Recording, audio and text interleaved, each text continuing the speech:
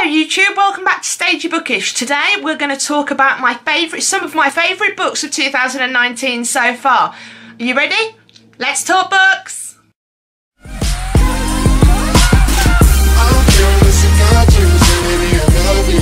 Hello everybody, welcome back to Stagey Bookish. My name is Olivia. I hope you're very well.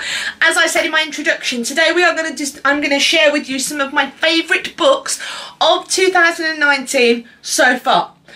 Before I start on this list, excuse me, let me just preface a few things. These are some of my favourite books of 2019 so far. These are not all, because some of them are ebooks and some of them I've returned to the library, so I haven't got my hands on them all. So this is my selection of top books from this year. There is a range here. There is some that have been released in 2019, there's some that have been released in other years, but the key thing is with these, I have read all of these this year, okay? I'll be ready to start with this, and also these are in no particular order either. So, okay, are you ready?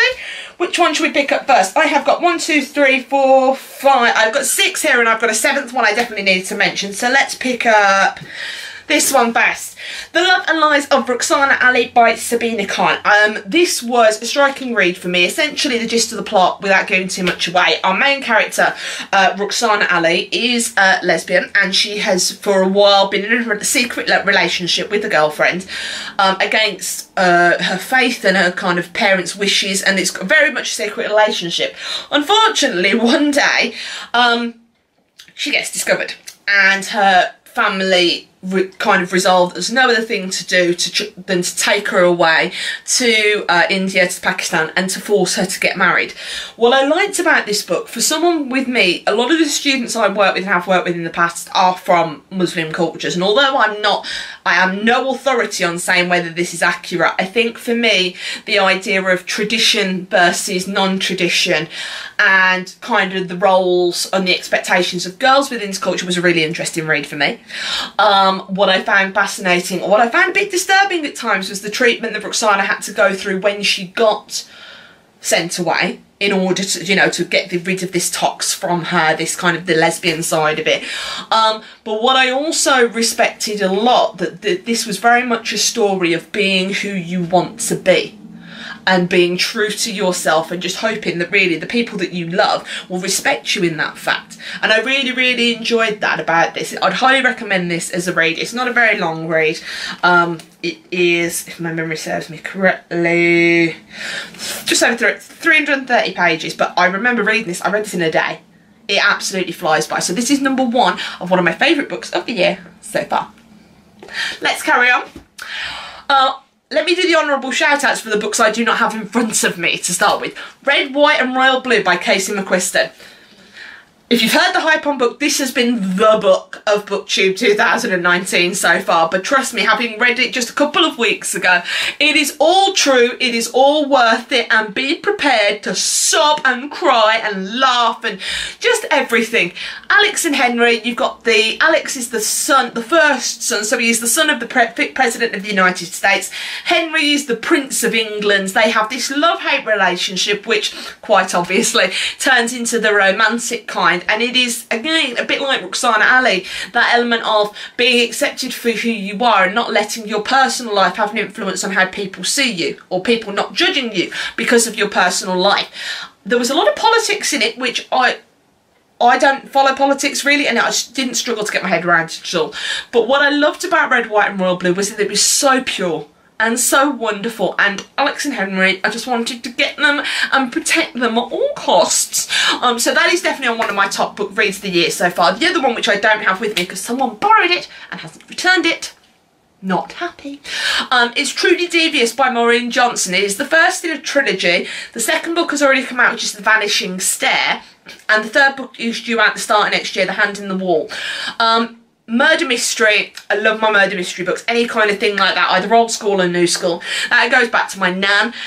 When I was younger, one of her things was, you know, we'd always watch these really old school detective dramas. We're talking Man from U.N.C.L.E., we're talking Columbo, we're talking Kojak, we're talking Ironside, we're talking Murder, She Wrote. And I've always loved murder mystery stories, and that translates with this. Truly Devious is about this school in the American mountains where people are chosen to go there based on their interest or strong ability for something.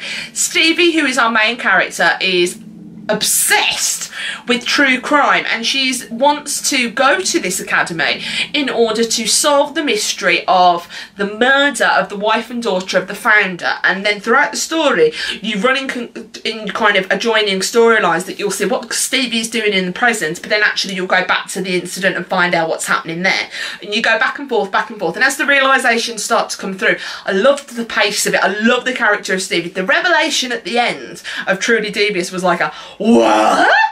So I haven't picked up The Vanishing Stair yet. It's on my ongoing TBR, but I will be picking it up soon because I'm fascinated to see where Maureen Johnson takes this. I'm really, really fascinated. So yeah, Truly Devious by Maureen Johnson. Okay, as we continue on with a look at some of my favourite books of the year so far, let's pick up. I've got all them lying here next to me, so I'm just picking up in any random order. This was one out of left field for me. Two Boys Kissing by David Leviathan, who is the co-author of Will Grayson with John Green.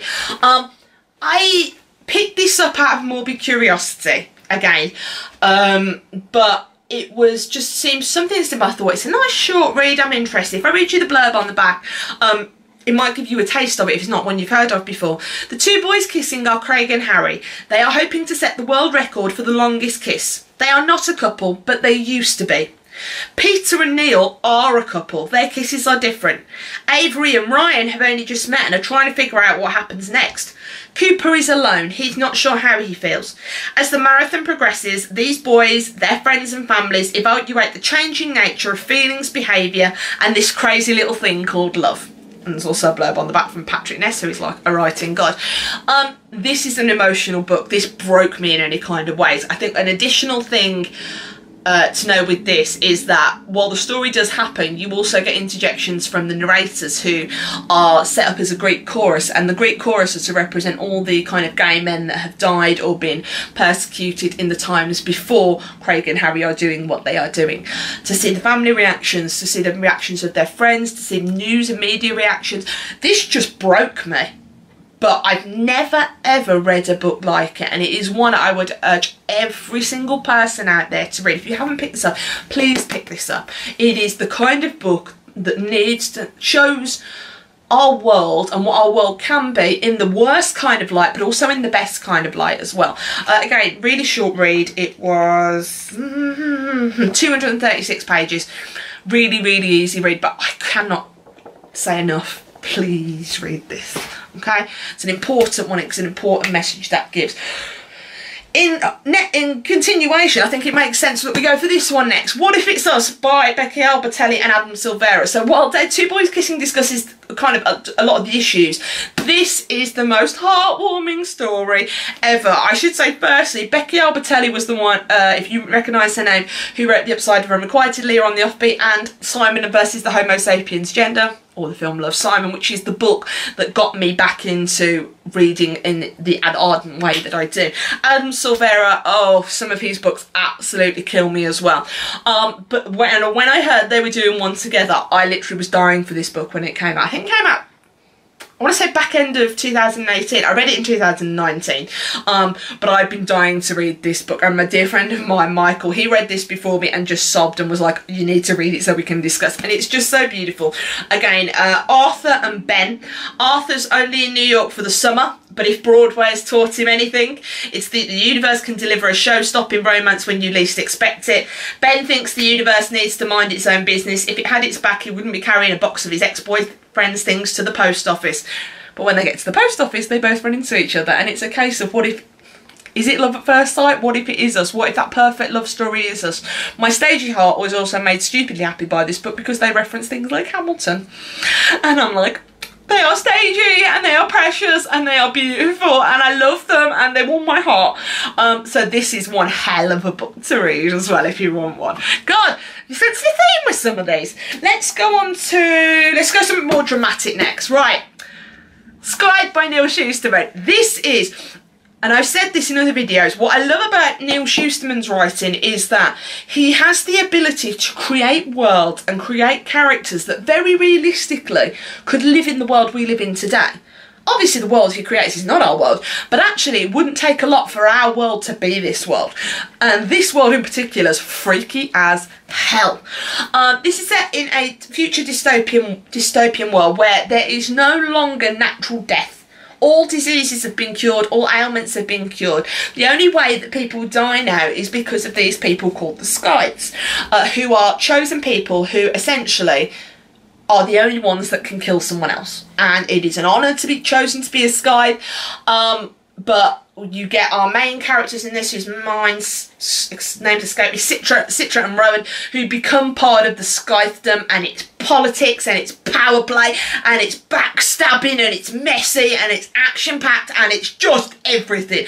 The cliffhanger in this is beyond any kind of epic proportions. I also read the follow-up to this year, Thunderhead, which again takes the story on a whole nother turn, and the third book in the series, The Toll, which I am so dying for.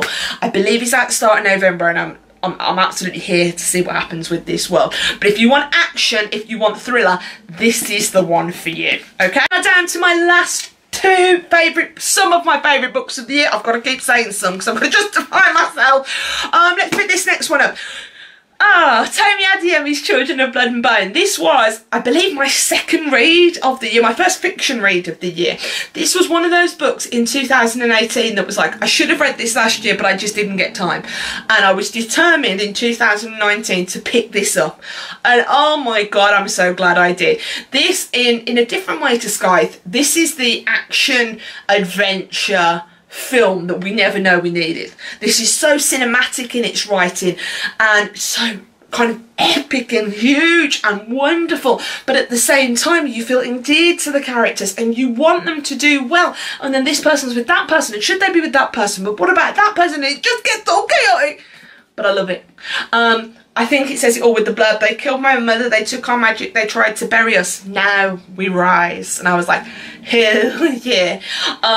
This is also being turned into a film. I know it's been optioned certainly for a film. I think I have that right, Tomi Adeyemi. And it so works because it's such a cinematic film. The follow-up to this, Children of Virtue and Vengeance, was meant to be out in March, because I was thinking, yes, read it in January, second one is out in March, I'm ready. Then it got pushed back to June. Then it got pushed back to December. And I'm like, I need it now. So a definite reread is coming of this, but if you haven't, think... How's the best way I can describe this book? Think Black Panther from the Marvel world. Think if Black Panther was a girl and had magic. Have that, okay? Black Panther was a girl and had magic. Zelly is my goddess, so I'm here for her. Bringing into the last book of this video that I've really enjoyed. This was another one I came across end of January, start of February. And one thing I should say, and if you don't know this about me already, you should. I am a Disney addict. I'm 34 years old and I am proud to say I'm a Disney addict. I mean, I'm sat on my bed filming this. I've got, look, I've got a Simba sat next to me on my bed while I'm filming this. I'm 34, I don't care. He's precious. You are never too old for Disney. If anyone tells you you are too old for Disney, get that negativity out of your life. You don't need that negativity in your life. But I digress. Thus, retellings are some of my favourite books to read and my favourite books to enjoy. Thus, when I heard that writer Brigid Kemmerer was taking on a Beauty and the Beast retelling, I was sold. And that retelling was A Curse So Dark and Lonely. Firstly, can we just appreciate this down cover? Modern retelling of Beauty. Hey, hey, hey. I just love it. Sublime. Fall in love, break the curse, save the kingdom. And what you have in this, you have Prince Ren and you have Harper, who are, if you like, the Beauty and the Beast-esque roles. It's not exactly like the story. It's a modern retelling, but they are those kind of roles, who are the main characters. Harper lives in our world and is kind of stolen away to this kingdom of Emberfall, which is what Ren oversees. But obviously there is a beast lurking in the mist who scares the villagers that are left half to death. Ren has a right-hand man, Colonel Grey, Commander Grey, we stand grey on this channel, and it is basically their epic adventures in the style of Beauty and the Beast and kind of how they actually go. I loved it. I swept through this book. I absolutely swept through it, and there were some parts that, you know, absolutely made me cry. You have alternating chapters between Ren and Harper, and sometimes Grey gets in there as well, but this just killed my Disney heart in the best kind of way. There was one chapter, I think, I want to see if I can find it. I seem to remember there was one particular chapter I was like, oh my god, they are the exact words from the film, and I was like, oh, I want to see if I can find it. Let me see if I can't find it. Oh yeah, chapter 52. I'm not going to say it. Harper, you came back. I think that's the line that the Beast used to tell in the film, and it just broke my Disney heart. It made me so happy. This is part of, I want to say, a trilogy, I hope. The next book, A Heart So Fierce and Broken, January 2020. I am here for it. I am ready. If anyone out there has a copy of that arc and wants to talk to me, I would love you forever. You have no idea how much I want to read the follow-up to this book. Particularly the cliffhanger and the epilogue in this book are, oh, you think you know Beauty and the Beast? Think again. That's all I'm going to say when it comes to this book. That is it. They are just a sample of my top books of 2019 so far. I'd love to hear if you agree, if you disagree, if there's any of these you haven't read and you think actually I might pick these up. Tell me down below. I love to hear from you guys. I know, considering the new release list for the rest of 2019 and how many books I've pre-ordered and going to be absolutely broke for the rest of 2019. I don't care, it's all going to be worth it. That there are going to definitely be some strong challenges for my favourite books of the entire year, but so far the standard is very, very high. My name is Olivia, this has been Stagey Bookish. Thank you for watching my video. Love you lots, guys. I'll see you in the next one.